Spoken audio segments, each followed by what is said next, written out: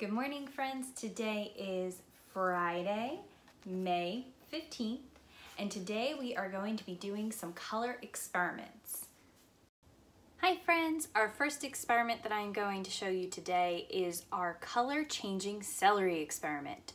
For this experiment, you are going to need to pick out some food coloring, and for each color you choose to use, you will need a glass about halfway full with water, and you will need a piece of celery. I recommend having an adult cut off the ends of your celery for you. So I have one right here that I already cut off. And I am going to do the blue food coloring for this example. So you are gonna add a few drops of blue food coloring to your water, and then you are going to put your celery inside. You can use your celery to stir the water around, and then you have to wait. I did this experiment and it took a few days for the celery to become really colorful. So ask mom and dad to help you find a safe spot where you can keep your cup of celery, and then check back on it in a couple of days and see how the colors change. Hi friends, I started my color changing celery experiment a couple of days ago, and I wanted to show you what they look like. In this cup, I used blue food coloring and a leafy piece of celery. And if you look closely, you can actually see that some of the blue food coloring is made it to the leaves. In this cup, I did purple food coloring, and you can see the purple has traveled up the celery. In this cup, I have yellow, and it's a little bit harder to see, but you can see a collection of the yellow up here at the top of the celery. And the last one, I have green, and you can see it faintly as it traveled up to the top. This is a cool experiment to show you guys how water travels up a plant as it is growing to feed them.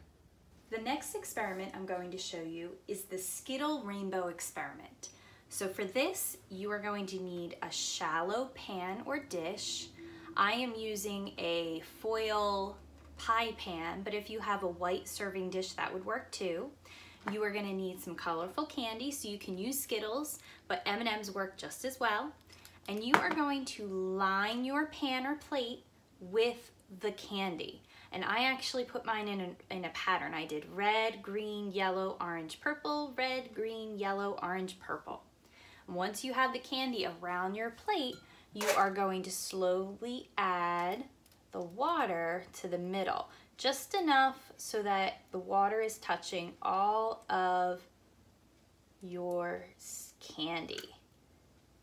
And then you have to wait. It didn't take very long, but you can see that the colors are starting to move into the center. How cool!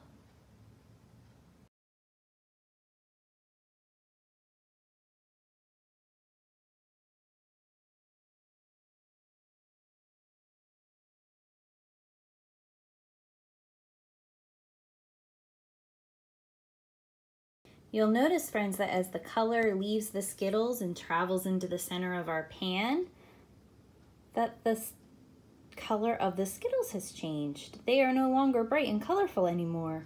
They are turning white. But look at our cool rainbow. The last experiment I am going to show you today, friends, is my Rainbow Magic Milk experiment. For this one, again, you will need a shallow pan, and I'm gonna use a foil pie pan again, and you are gonna fill it with about 1/4 inch of milk. Whole milk works best, but I didn't have any at home, so I'm using 1% milk. Then you will need a selection of different colored food colorings. You will need a bowl of dish soap, a few Q-tips, and you can even use a couple of cotton balls. So the first step is to add drops of food coloring to your milk. You don't want to mix it around, you just want to do a couple drops.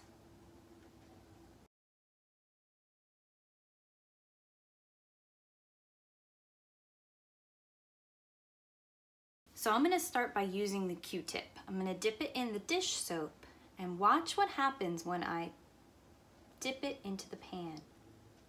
Whoa. Did you see that? The colors were trying to escape. What if I dip it over here? Oh, I need to dip it back into the dish soap. It's harder to see, but the colors are starting to move away. Now I'm going to try it, but I'm gonna dip the cotton ball in the dish soap, and I'm gonna do 2 cotton balls and put them at either end of my dish and see what happens. So I'm gonna put one here and one here.